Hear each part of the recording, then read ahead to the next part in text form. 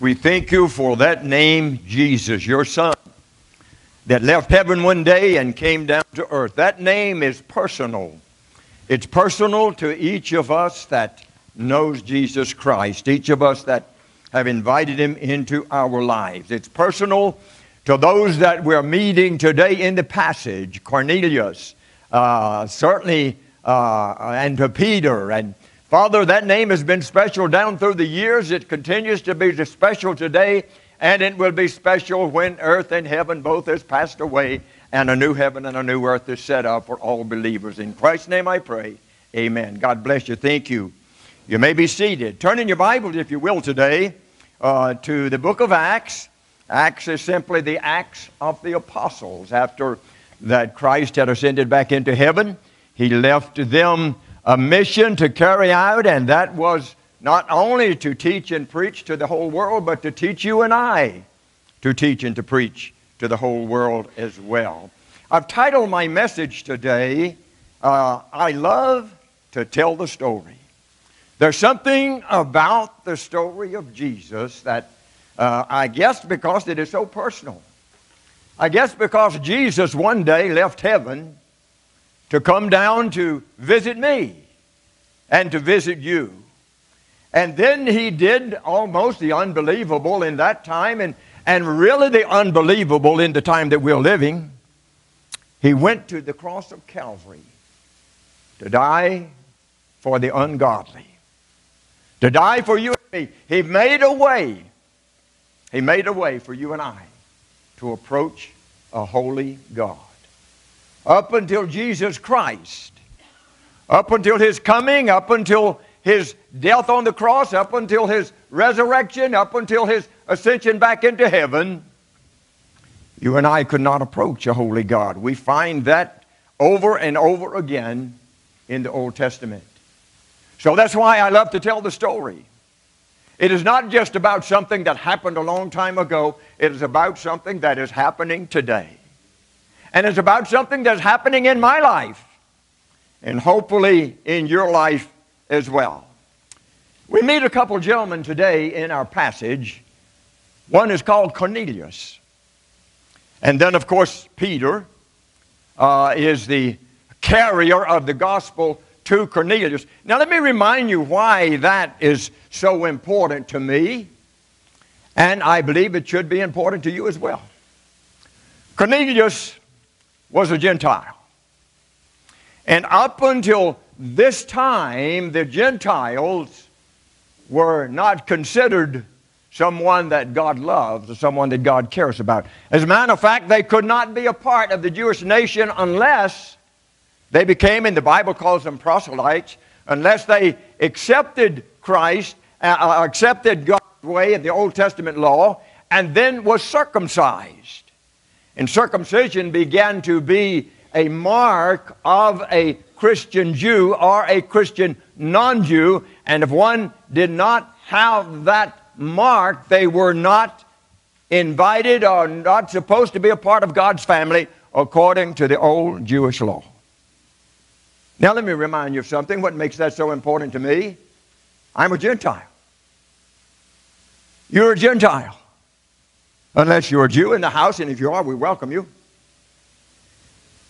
And it was here that we began to realize that God has no respect of person.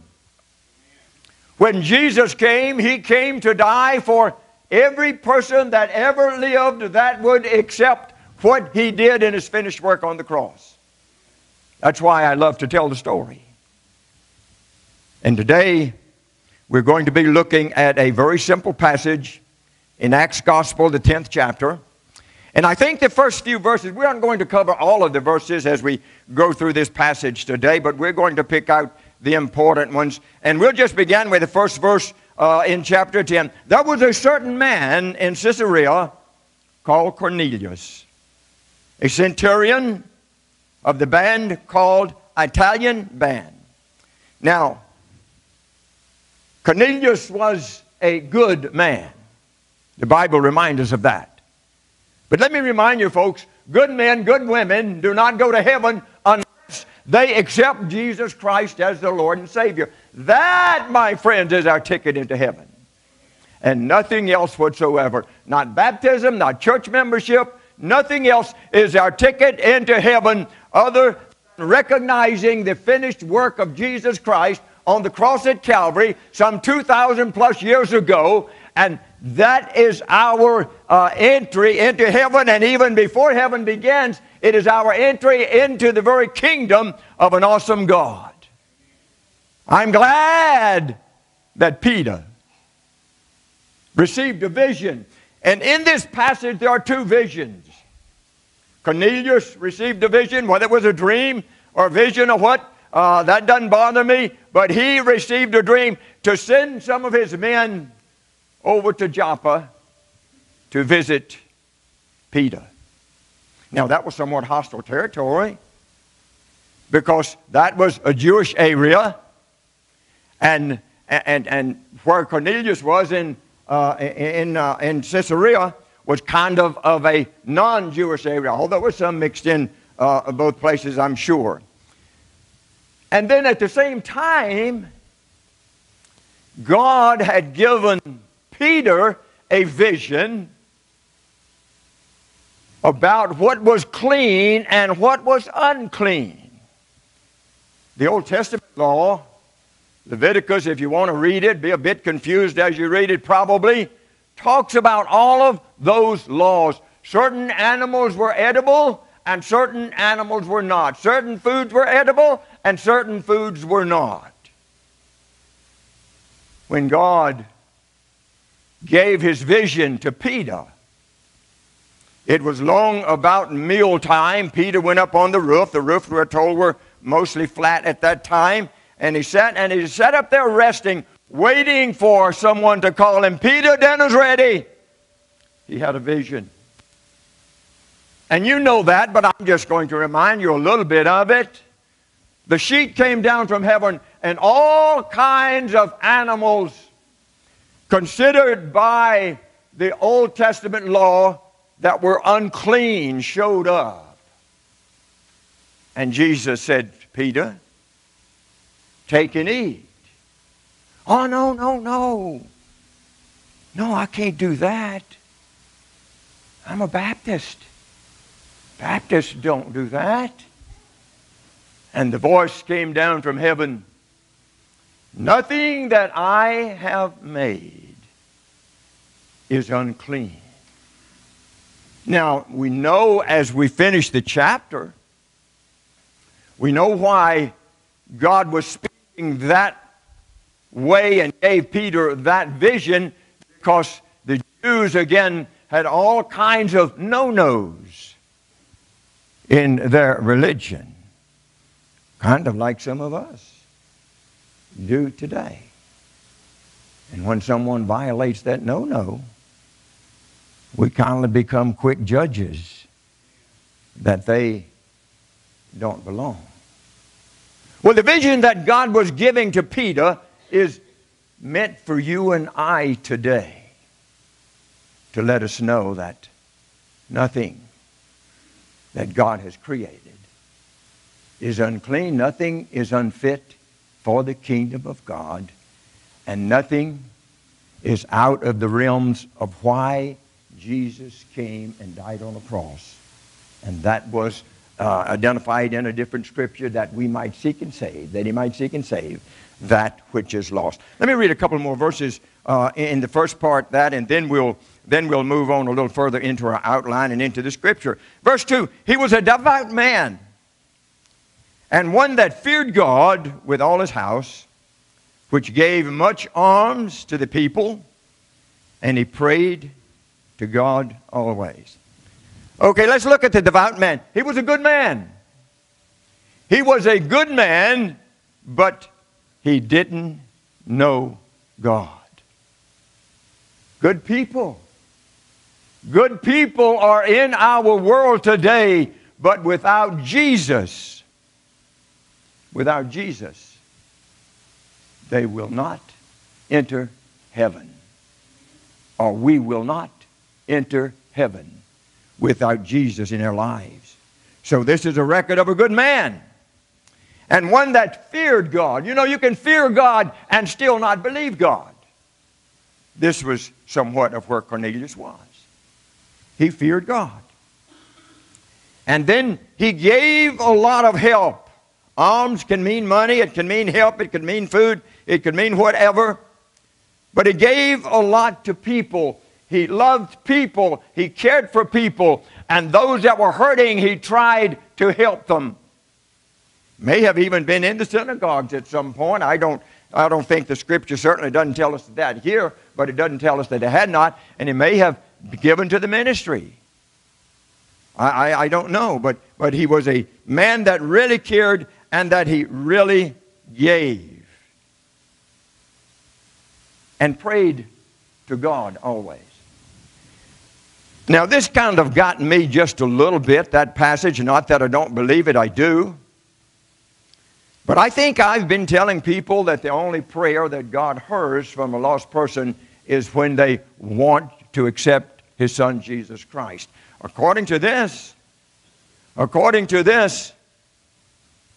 Cornelius prayed to God. Had a regular prayer life. But the fact was, he didn't know God. And that, my friends, is a big difference. But God heard his prayers.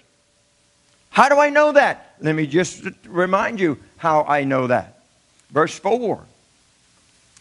And when he looked on him, an angel appeared to him. And that was quite often in the New Testament. And sometimes it could have even been Jesus Christ himself. That's not where we're going today with this thought. But God heard Cornelius' prayer, and he sent an angel to minister to Cornelius. Pick up at verse 4. And when Cornelius looked on him, he was afraid. That's nothing new. Any of us would have been. And he said, "What is it, Lord?" Now here we find his prayer life is coming a little clearer to me in the fact that God apparently had heard his prayers. He looked on him and he was afraid. "What is it, Lord?" And he said unto him, "Thy prayers and thy giving and caring to others are come up for a memorial before the Lord." So now I've got to change my thinking a little bit.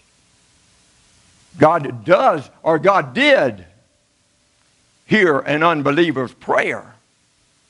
And he answered his prayer in an unbelievable way. You know, when something appears to us and we see it, we know it, and here we find God sent an angel down to meet with Cornelius and to talk with Cornelius and to give Cornelius assurance that God heard his prayers, and then he gave him directions of what now God wanted him to do. Verse 5. Now, the angel is still speaking. "Now send men to Joppa and call for one Simon, whose surname is Peter." I don't know if, I kind of don't believe that Cornelius and Peter had ever met, because one was a Jew and one was a Gentile. Scripture don't tell me that they had or that they had not. But here we find God working in one person and then working in another person to bring them together for a cause. That's why I often say from the pulpit, we're not here today because we chose to come.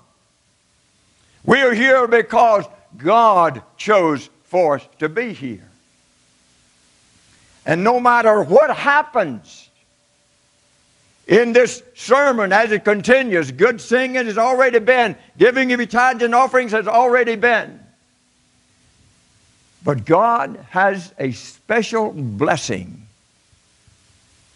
for every person that is sitting in the house today. Had Cornelius not obeyed God, he would have never met Peter. Maybe would have never been saved. I don't know. But God had two men bringing them together and working together. and he already had the time of the service set up. Isn't that awesome? Isn't that awesome that God is involved in that kind of planning? That he even had the time of the meeting set up. And then verse 6. One lodges there, or one is there, in Simon a tanner's home, and that's where you need to go. And when the angel had spoken unto Cornelius and was departed, he called 2 of his household servants. Cornelius didn't wait. He didn't say, now let me think about this thing. Let me go talk to my friend. He knows more about Jewish people than I do. Let me just go talk with him. No! God had sent a messenger. And let me tell you something, folks. That messenger doesn't always have to be an angel. Sometimes that messenger is you and me. Sometimes when we make a visit, we think that we're going. But here we have record that God sets things up that are godly. So don't wait for an angel to come and stare you in the face. If it does, great, praise the Lord. Don't wait for that. Whoever stares you in the eye and talks to you about Jesus, whether it's through music, whether it's preaching, whether it's teaching Sunday school, or whatever, God has set that meeting up. How do you know that, Pastor? The Bible tells me so. And when the Bible tells me something, folks, let me remind you, I believe it. I believe it. So we're finding a Gentile and a Jew meeting, with God being the instructor of the meeting place, the meeting time, and the meeting message. And you know what? We serve the same God today in the 21st century as Peter served in the first century. Talking about the same Jesus that Cornelius accepted in the first century. So folks, don't ever forget that you might be that angel that appears to somebody on God's timing and by God's timing. You may not receive a vision here, but this vision is reminding us of how God works, not only in Peter's life, not only in Cornelius' life, but in the life of Hellsford Baptist Church. God has not changed. God has not changed. What He has done in the past, He continues to do in the present. A couple of verses and then we'll get to our outline. And then verse 9. On the morrow, as they went on their journey, the men going to find Peter, they drew nigh unto Peter,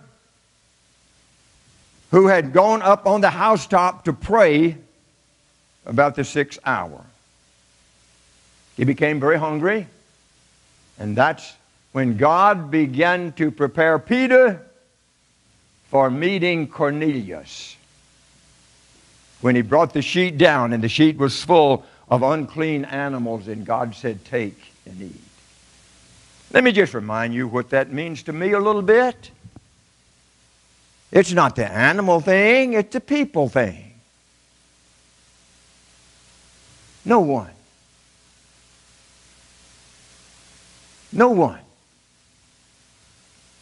is beyond the love of God. No one is beyond the forgiveness of God.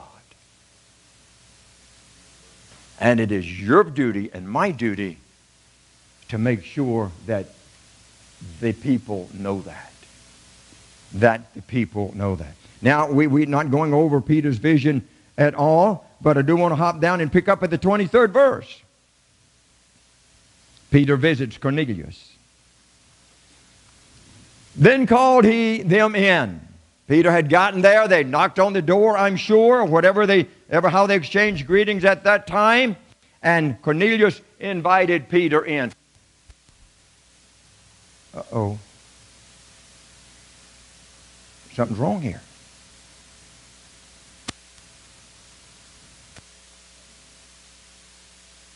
Jew was not allowed to go into a Gentile's home. It was an Old Testament law. And Cornelius, I'm sure, knew about that. I say I'm sure, I'm not sure, but he probably did. But certainly Peter knew that he wasn't supposed to go in. And you know what Peter did? He carried friends with him. Some Jewish friends. And you know what happened when Cornelius opened the door and invited him in? Let's read just a couple of verses. Then called he them in and lodged with them. So Peter came in and they kind of talked together. No, this was the folks that were coming to talk to Peter about going. And on the morrow Peter went away with them and certain brethren with him. And on the morrow, after they entered into Caesarea, and Cornelius waited for them, and he called them together, his kinsmen and his near friends. And as Peter was coming, Cornelius said unto him, saw him, and he fell down at his feet to worship him.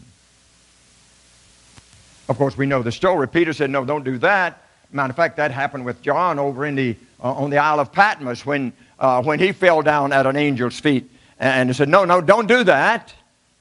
Peter was saying, we're individuals. We're the same. We're human beings. We may just be different nationalities. You may be a Gentile, I may be a Jew. But Peter said, you don't worship me. My friends, anytime that we worship anything apart from God, whether it's our hobbies, whether it's our car, whether it's our home, whether it's whatever it might be, anytime that we put something above God, that becomes a sin. It becomes wrong to do that. So Peter immediately let Cornelius know that he wasn't any different than he was. Peter also knew that it was wrong for him to enter into the house of God, and had it. Here's the importance of the vision that Peter received of all of those animals coming down.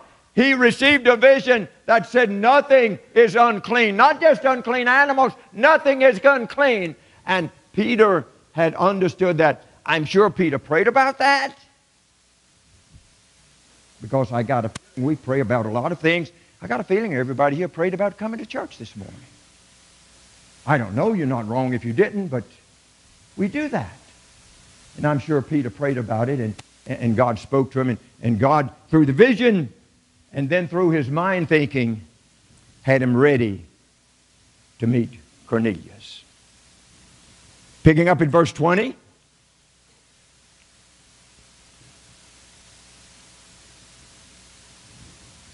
Picking up at verse 27. No, I'm in I got chapter 12 over here and 13 and 11, so let me back over to chapter 10. Picking up at verse 44.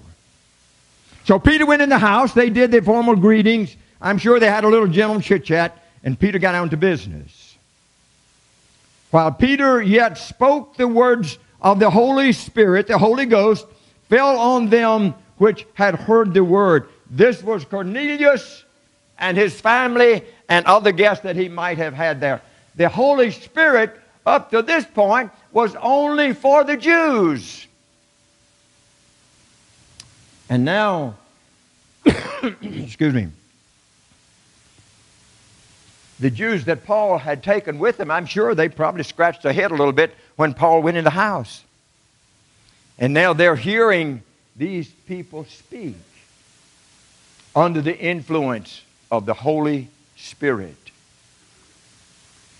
And then, verse 47 and 48, Paul said in verse 47, and he was talking to those 6 that he brought, I'm sure, "Can anyone forbid water to these that they should not be baptized, who have received the Holy Ghost, the Holy Spirit, as we all have?"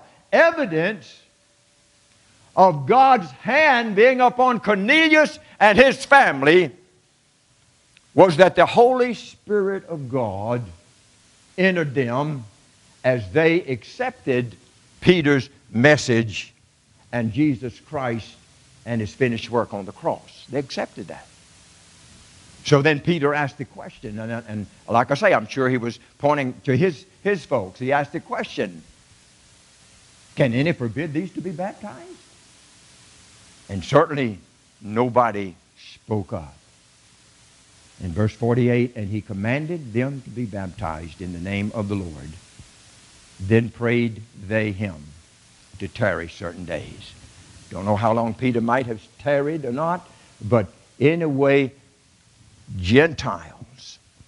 And this is a record of the first Gentiles, the first you and I's. Not a good English sentence, but I want you to hear that. The first you and I's that ever had the opportunity to accept Jesus Christ. Had we been living in the first century, we was outcast. But this laid the work that Paul was called to preach to the Gentiles, and he later preached, but Peter kind of laid the groundwork. Just in case you want to fill in your blanks, let's do that real quickly. Cornelius the Gentile, and verses 10 through chapter 10, verses 1 through 8. And then Peter the Jew, verses 9 through 22. And then Peter visits Cornelius, 23 through 33. And then Cornelius, the Gentiles are baptized, 23 through 33. So if you want an outline, I'll have some out in the bulletin. If you need those, I'll have some out in the NorthX next week, and you can pick them up and make sure you get them. That's moving a little fast, I know, for you to write them down, but anyway, I love to tell the story. I love to tell the story.